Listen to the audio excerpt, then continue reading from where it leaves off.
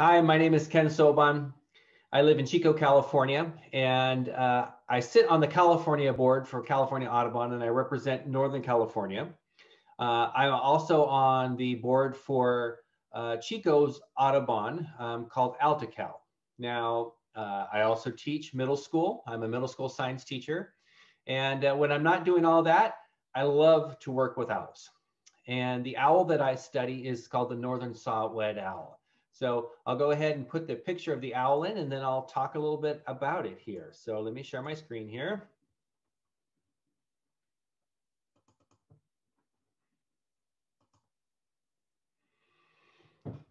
So this is the great little owl that I study. I didn't take this picture, I wish I would have, but it's a beautiful little Northern Saw-whet owl. Now these owls are fantastic owls. As you can see, they're quite small if you compare the size of my hand to the size of the owl. And they're considered the most populated or most frequently banded owl. Well, they are the most frequently banded owl in North America, and they are the most plentiful owl in North America. You can see their range. They have a year-round range in the dark purple, and then the darker blue is kind of the non-breeding. And then the light is the non-breeding or scarce. So the average age of encounter for these owls, the average age that people band them is about 1.9 years old. Their longevity record, so these owls have lived to 10 years and 4 months. And that was an owl that was banded, and it was rebanded 10 years later. They breed in the northern forest, and they kind of, if you look at the range, they kind of go all the way up to the boreal regions of Canada. So they breed in the Sierras, and in California, they breed in the Sierras and the Cascade, usually above 4,300 feet. Sometimes they'll breed a little bit lower, but up to 7,500 feet in elevation. So I'm not sure if you can see the video or not. So pretty amazing little creature with the blink there. They're typically monogamous, one male, one female, but not always. These guys have been known to have a double clutch or even triple clutch. So what will happen is the males will be on their territory, different parts, maybe lower. There's a male on a territory lower in the elevation, and then middle elevation, and then high elevation. And the female maybe will start with the lower guy and breed late winter, then spring in the middle elevation, and then in the summer, she'll breed with the upper elevation. Now that's very rare, but these guys have been known to have 3 clutches. So let's see here. Females, they'll incubate average of 5 to 6 eggs. And she'll brood the young, and then the male will hunt. Then after they hatch, what will happen is they'll switch, which is kind of funny. I think about my, when I was working and my wife was staying home with the babies, when I got home, we switched. Well, that's what happens after they hatch. So the female will actually leave the nest, and then the male will take over for a while. So she stays there until they hatch, and then they switch. So incubation, about a month, and then they fledge about another month. So they start flying. So about 2 months from laying to incubation to fledging, leaving the nest. Okay, so the measurements of these guys. These owls show what's called a reverse dimorphism. So dimorph, 2 morphs. So, males in humans have male characteristics, females have female characteristics. Well, in humans, males are larger and females are generally smaller. Well, with these owls, it's the opposite. With these owls, the females are larger, and generally they're up to 50% larger than the males. So we can see some small pictures. A picture down here, I think I'm pointing at it. The picture there, that's a small little male. And we have, well, let's look at this next picture here. Look at that one on the upper left. That is a fiery, fierce female. She's pretty fired up there. Excellent hunters. So one of their main food sources is this vole. The voles are about 50 grams, and a male is only 70 grams. So that's a pretty big meal. So if a male saw-whet is 70 grams and the vole's 50, you can see the talons there. They also eat deer mice. Now, their population is cyclical. So there tends to be every 4 years a boom and a bust with rodents. So there'll be more on the 4th year, and then they decrease, and then boom, there's a boom. And then they slowly decrease, and then the boom. And that's what happens with the owls. They follow, their populations follow that same 4-year cycle. Now, the calls they make. Well, there's lots of different calls. And let's see if you can hear some of the call. So we got male call. Okay, so that is a tooting male call. So we call that a toot rather than a hoot. Now chirps and barks and wails.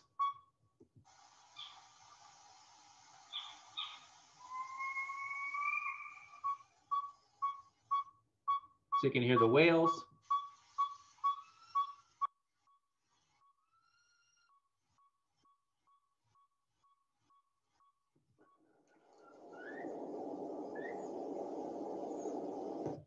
So you can tell that there's a lot of different calls, 10, 14 different calls, and we'll be hearing those. So when we're out at night banding them, we'll be hearing these calls all around us, wails and screeches all around us. So we're part of what's called Project OwlNet. There's around 140 different stations, and you can see our station right here in Northern California, that little dot right there. A colleague of mine just opened another station in Blue Lake, kind of Humboldt County over here. This isn't her dot, but there's another one. Another colleague opened one in the Napa area. So we're starting to get some more stations.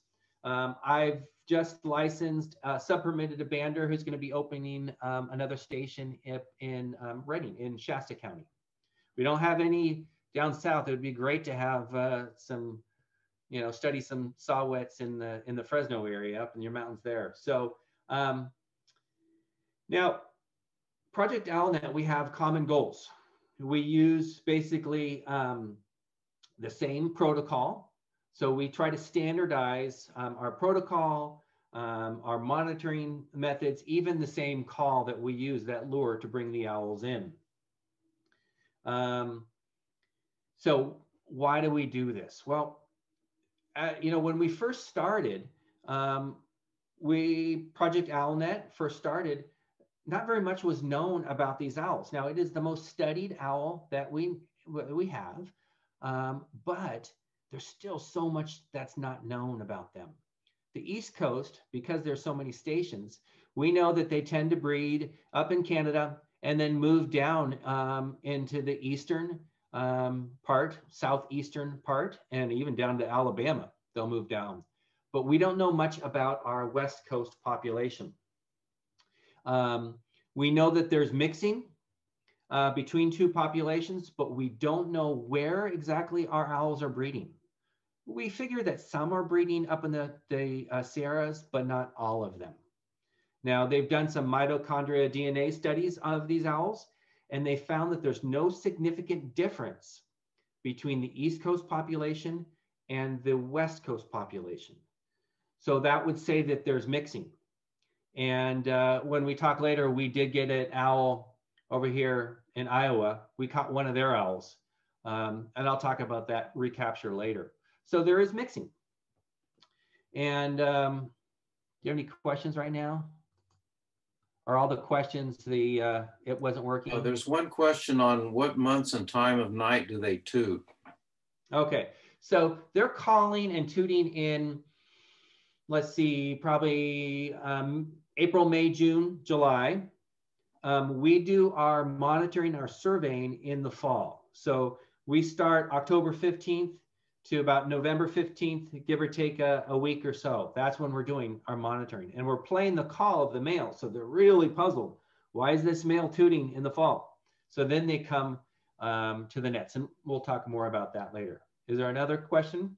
Mixing occurs in Alberta and Manitoba, I assume. Also parts of Saskatchewan. That's a question. Yeah. So they're breeding up there, but the mixing, that Saskatchewan bird may come to us. And then next year, they're very transient. That next year, that bird may end up on the East Coast in New York. So they're all over. And you know, like our birds will follow the Pacific Flyway.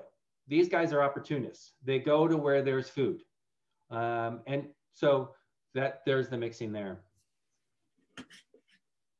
Other question here? We're good? I think that's good for now. Okay. So let's see here. Let me find my mouse here. Now, this is where the area where I do the research. It's called Big Chico Creek Ecological Reserve. So it is part of Chico State. And if you look just up the canyon there on the right, if you could look, Mount Lassen would be right there. So this Big Chico Creek actually acts like a funnel. And any birds that are kind of going south from Mount Lassen to us, it kind of funnels them towards us. We have 3 stations at the reserve, and most of my study is at Owl 3 at that station there. The net array. So what we have is a series of nets. We have 3 nets at that location, and you can see there's a big maple tree. 3 nets, net 1, 2, and 3, and 12 meter to 18 meter nets. And then the lure, you can see the audio lure. We play that call. We play that lure, and that brings the owls in. They come to see what's going on. And it's a mist net, so it's a very fine net. And what they tend to do is they tend to hit the net and then just fall into a little pocket. We go and check the nets every 30 minutes. So they're not in there for a really long time. So we check the nets, and then we'll bring them up to the station. And then I'm just going to show you part of a video here. Good evening. My name is Ken Sobon, and I'm going to show you some of the procedure today for setting up the nets. My wife is filming, so that's why I'm not wearing a mask today. So we get to be, you know, normal. So right now we're going to be walking down to the nets, and if you can see, we've got a trail. The nets are down in the trees there. So we're going to walk down and set up the nets. So now that it's dark, you can really see the pockets that the bird will fall into. And you can also hear our caller. So up here in the distance, you can see the caller. That's playing the call from male Northern Saw-whet Owl. And that lures the owls into these nets. So this is our banding table, and here's some of the equipment that we use. We can see here is the banding pliers. That closes the bands on their legs. Here's a gauge for measuring the size of the leg. A black light, and that's for illuminating the underside of the wing, which we'll talk about, and you'll see some pictures of it later. A gauge or a ruler, basically for measuring the length of the wing cord. A scale for weighing it. And that's really about it, about the tools that we have. Here are the bands that we put on their legs. You can see a little slit, and that slit is how it opens up to be removed from the string. On there you can also see some numbers on those bands, and those numbers are a unique number that when you report that number to the USGS, they can tell you where that bird was banded, how old it was, and what year it was banded. Okay, so I've got an owl in the bag here. So I'm going to feel through the bag, just if I can see which way he's facing. It looks like so he's facing this way. His eyes are looking, and that's where his bill is. So I'm going to come in behind him and then hold him in what we call is a bander's grip. So I'm holding the wings down. And I'm going to slide him out. And there he is, right there. So, Sweet little guy. This is a Northern Saw-whet Owl. Okay, so first thing I'm going to do is I'm going to put a band on his leg. So I'm going to hold his leg out. I've already got the band in the pliers. So kind of hold it with my pinkies. And then I just close a little bit.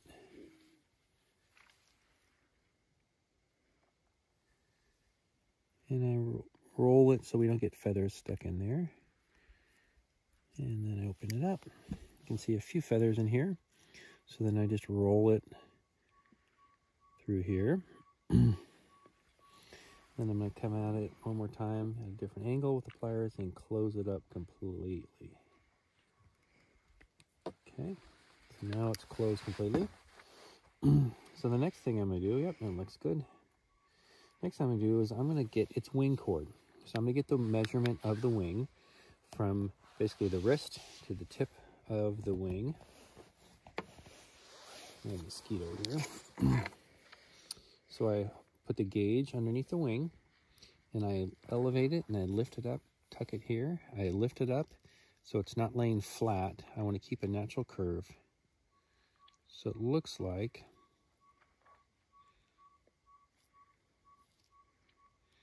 it's about 140.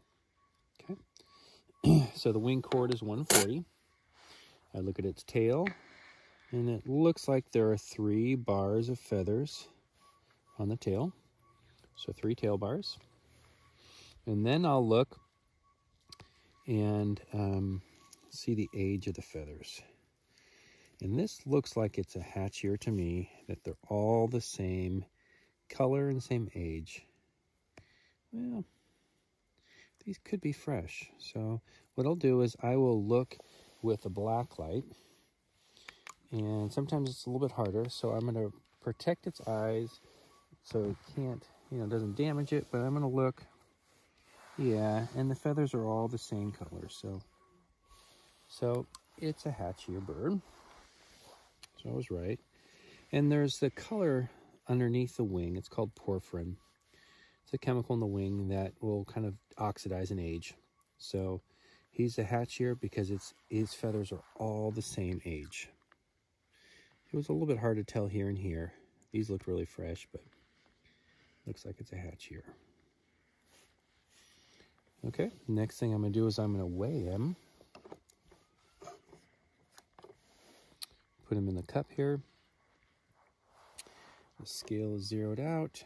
I tuck its wings in here. I'm going to hold its legs just to keep them calm. And 82.9. So it's kind of light. The range is from about 70 to like 105, 75 to 105.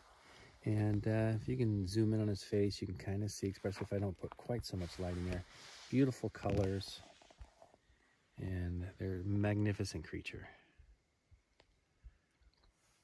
The Northern Saw-whet Owl. Sometimes when they're really agitated, we'll pet them and that'll kind of calm them down. But you can see he's not stressed out. He's pretty calm, just letting us do what we need to do. So this is a Northern Saw-whet Owl. Okay. But that just basically walked through some of the process. Now, what I'll do is I'll just talk about what you might have seen. So this is some of the data that we collect. So we collect the band number, the species, Northern Saw-whet Owl, the age, sex, the wing cord, tail length, tail bars, nearest to tip, the mass, and date and time. But there's 2 main things that we want to get. We want to find out, is it a male or female and how old it is. So we're collecting all this other data and sending it off to USGS. But those are the 2 main things. We want to find out how old it is and is it male or is it female. So to sex the male, there's two measurements that help us figure out if it's a male or female. Because the females are larger, what we'll do is we'll do a wing cord, and that's that measurement right there. And then we go do a mass, record its mass. So there's this cool little chart here that helps us figure it out. if you look, we've got the masses here. So if the wing chord is, 125 and the mass is equal or less than 85, then it would be a male. So we have a little chart, discriminant analysis, that helps us see whether it's a male or female. So that's one of the main things, to see if it's a male or female. Now we figure out how old it is. So to figure it out how old, well, these owls have a series of feathers. You can see primary 10 to P1, that's what the P stands for. S, secondary flight feathers, to S13. Those are the flight feathers. Now, when the owl is, let's say the owl hatched in the summer, all those flight feathers will be the exact same age. So they'll be the same color. But the next year, what happened is they molt, and they only molt the tips. So the primary feathers over on the tips will be fresh, and then the ones in the center will be old. So we'll have fresh near the body and fresh on the tips, and that's a 2-year-old bird. And what that does, that kind of makes sense, because those are the, that's what's brushing against their body or brushing against a tree as they're flying and chasing prey. So those old outer feathers are replaced. So we can figure out if an owl is 2 years old. Is it 1 year? If it's 1 year or a hatch year, they're all the same. A second year, SY, it would have fresh on the tips. So we can see here, this is a hatch year. They're all pretty uniform. Now, you might have seen the black light. Well, there's a chemical called porphyrin in the wings, and the porphyrins illuminate with a ultraviolet light, and they tend to oxidize. Those chemicals oxidize. So the first year they're really bright. Second year they're a little less bright, and they kind of lose their brightness. So this confirms that these are all the same age feathers, and I'll show you when we compare it. You can see. So this is a hatch year. Now a second year bird, a bird that's 2 years old, has fresh feathers on the tip, fresh in the body. Fresh on the tips, and then old in the inside. So this feathers on the inside are old. So that tells us it's a second year bird. Now look at the difference of the porphyrins there glow. So the comparison with the older feathers in the center, fresh feathers on the top. So sometimes it's really hard to tell by just looking at the feathers, and if we put it under a black light, it helps. Now a third year. So the first year, they're all the same. Second year, fresh on the tips. A third year, now it just replaces as needed. So if we see a bird, this bird has 3 generations of feathers. So we see fresh, very old. We have some fresh in here and some old. So it just replaces. So if we see a bird like that, we know that it's at least a third year bird. But then after 3 years, we really can't tell, other than by looking at a band. Now there's an example of a third year bird. So you've got fresh and old and fresh. Any questions about that process here? Let's look at the chat here. Yep, that's the Rockefeller Center owl. Yep, that's exactly that one.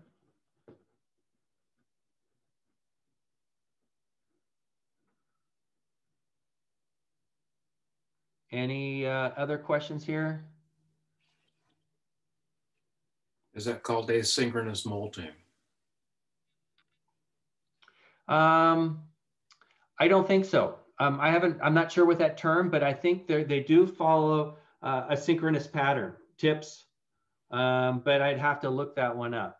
Is there something else here? The question on why did they start using black light? Who came up with the idea of using black light on wings? Yeah, isn't that amazing? Yeah, I'm not sure who the first one was, but by doing that, they helped us. I'm not sure who the first one was. Other questions on there? I think that's all for now. Yeah, they seem very cooperative. Yeah, you saw maybe in the video. I'm not so sure. There's not a. They're not fighting and struggling. They tend to be pretty docile, and you can actually, if you're really careful, you can actually sneak up to a saw-whet and pick it off a tree. Now, if you're real careful and you sneak up onto it, you know, I think they've evolved to have basically a freeze and hold still. Now, they're predators, maybe other hawks or owls or something like that, a Cooper's hawk. You know, if they fly away, they'll nab them. So they survive better if they just hold still. The difference in feather structure in an owl versus noisier feathers. So with the, I'm not sure what you mean by that. Why do older feathers not show up? Yeah, that porphyrin oxidizes. So that glow, that chemical, porphyrin oxidizes and glows. And so next year it'll be a little, you know, every year it fades a little bit. Okay, so how do we do? Well, this year we had a pretty good, questions aren't in front of the screen, are they? You have the full screen? Yes. Full screen, okay. And see the chart. My questions, okay, so here's the chart. So we had a pretty good year, over 100 owls. And what we do is when we look at these numbers, we can compare. So right now, we had a great year in 2017, and then it started to decrease. And this year should have been a really good year, but I think what we'll, hopefully next year, we'll have a big bumper year. 2018 was the year that the fire, the Paradise Campfire. So we had to end earlier, so it might have been a little bit better. When we look at our numbers, our net hours, that was a really good year, 26 owls per net hours. And that's how we really compare. If we look at that bottom number on the chart, that's really how we compare how, you know, the productive, you know, how productive that season was. So if we look at our numbers, we got more owls, but we were out more nights. So better weather, less rain. And so we're out more nights. Now the full moon does affect, and you can see that there is a pattern, a full moon. And that could be partially because the owls maybe see the nets and react to them in that way.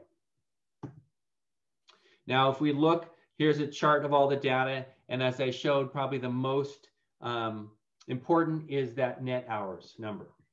Now, when we're banding, the real prize is to capture an owl that has a band on it. When we get that, we are very excited. That is our big prize. Since 2005, when we opened up, we've banded over 1,200 owls, and we've only had 3 owls that have come from another station. So this first one here, owl research in Montana. So Bitterroot Valley Owl Center. And that owl flew to us, and I think it was in 35 days. He was banded, and 35 days later, he flew to us. Our second one was Hitchcock Nature Center in Iowa. That owl came to us a year later. So that owl maybe flew south and then back north and then came to us. And the third one just happened last year, and that guy came from British Columbia. So when Dawn Garcia started this station, one of the things that she wanted to prove that there was a route that these owls tend to go north-south. So we're seeing some north-south, but not always. So one in British Columbia. Now we've had one of our banded owls get captured, only one. And he was captured, or she was captured up on Rocky Point Bird Observatory, right in the tip of the Juan de Fuca Strait there. It's a kind of a natural funnel. And we've only had one capture there.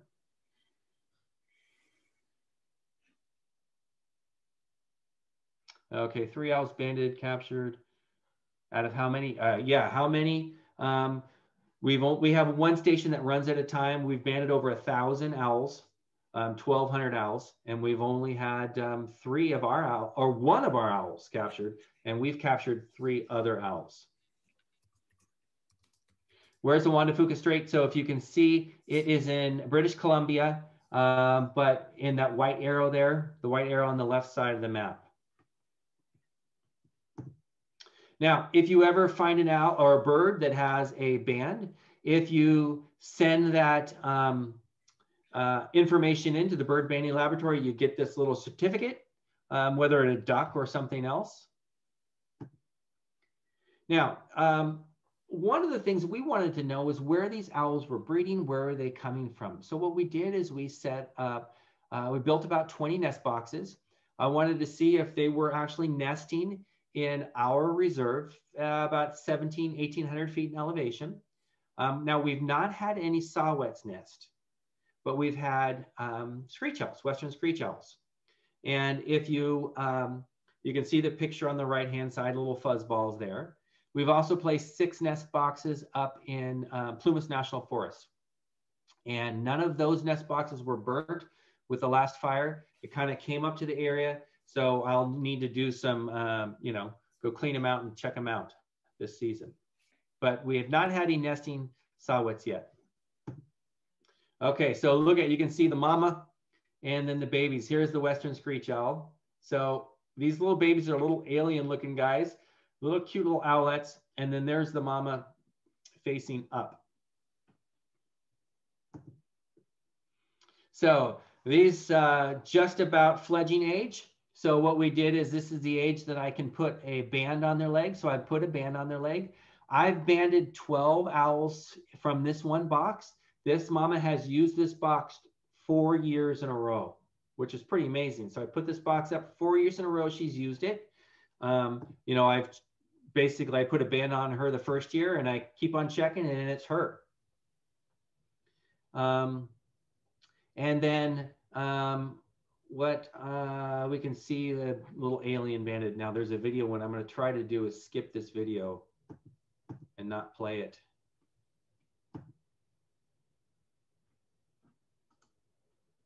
Let's see if I can skip it.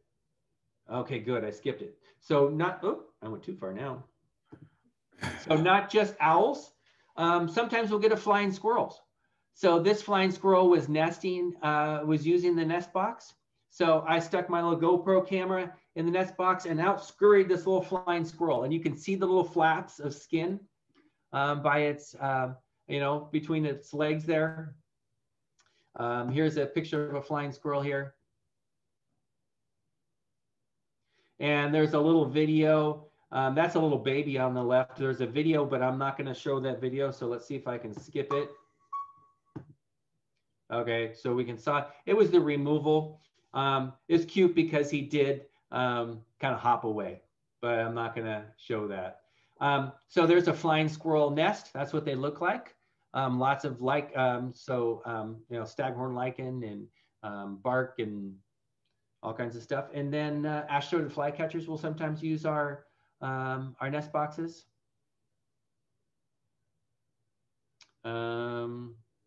Okay, so question here are saw-whet owl individuals you ban, residents.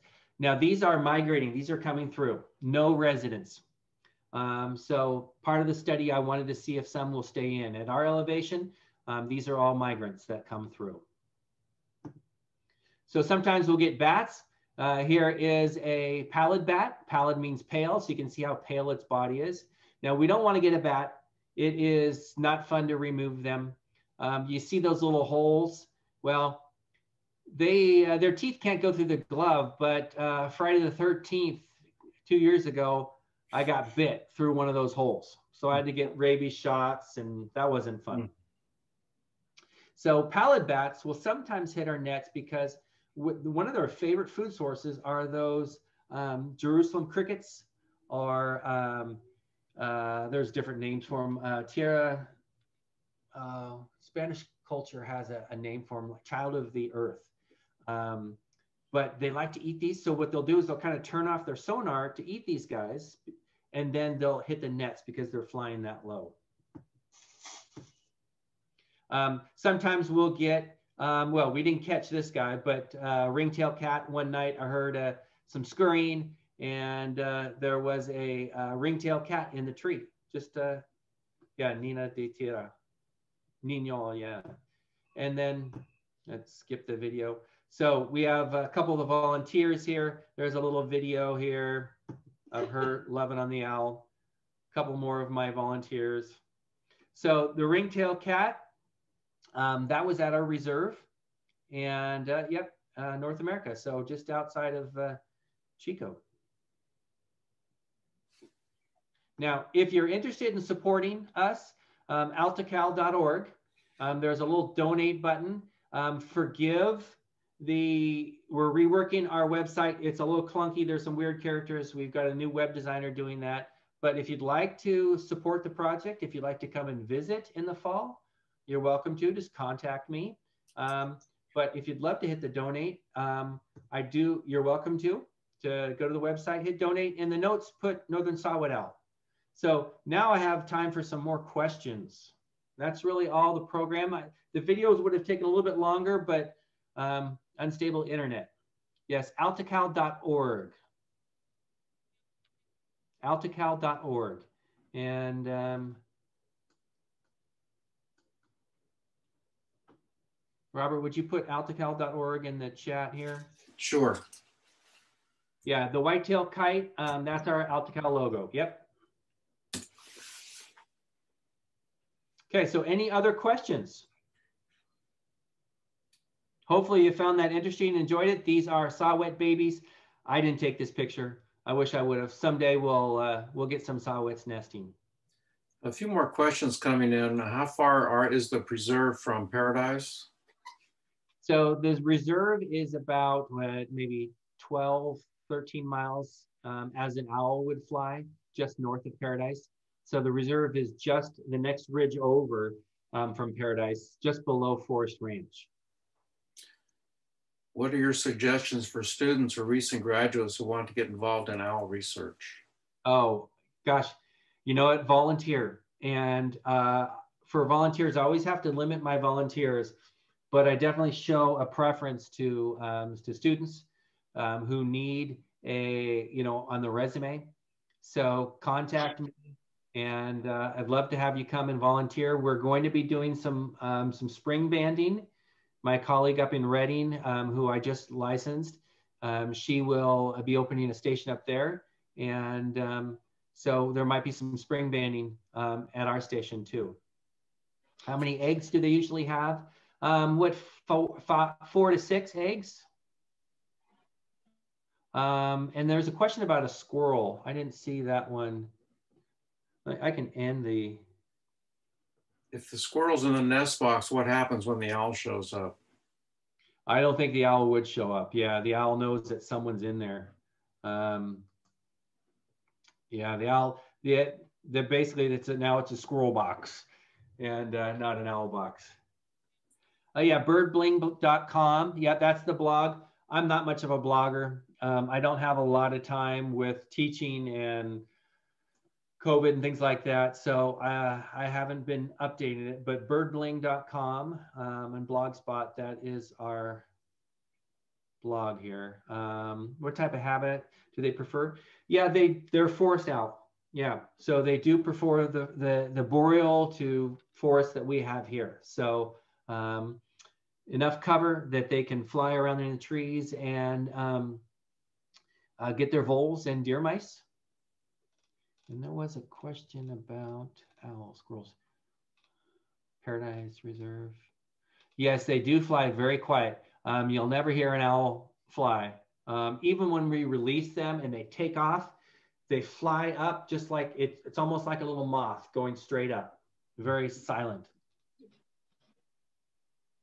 Let's see, others. Circumpolar, do they? No, they're pretty much North American. Yeah, they stay there. In Houston, no, I have not been to the International Owl Center in Houston. I bet it's pretty neat. I'd love to go to that.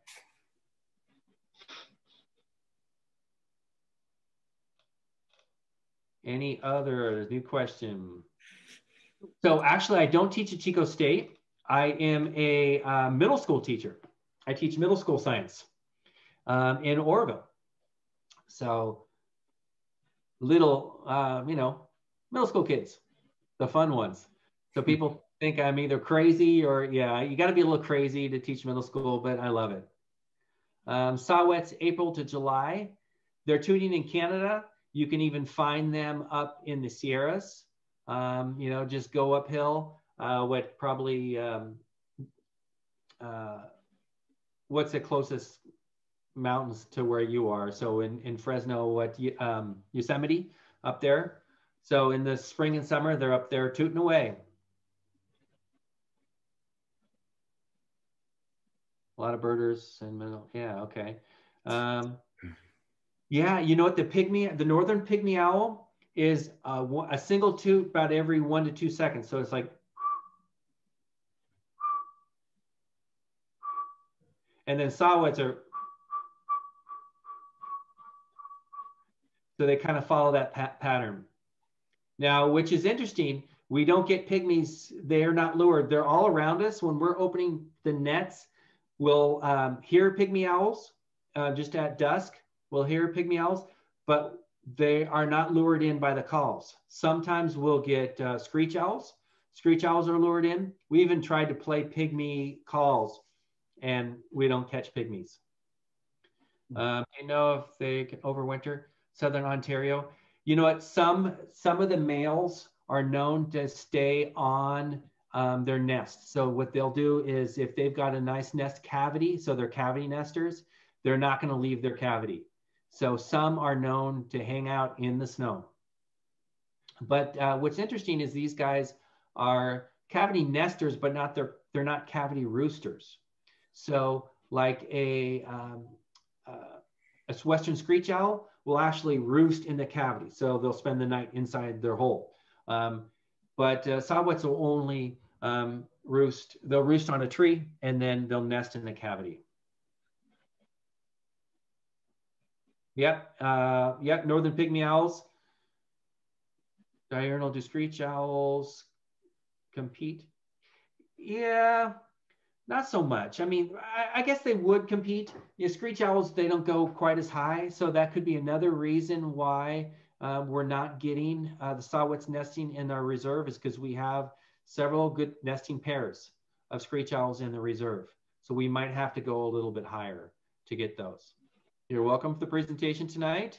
So you're welcome. Please go on to outtocal.org, make a donation. Thank you for giving me the opportunity. It's really exciting to be able to do this, and love to have you come out and visit and support. Thank you.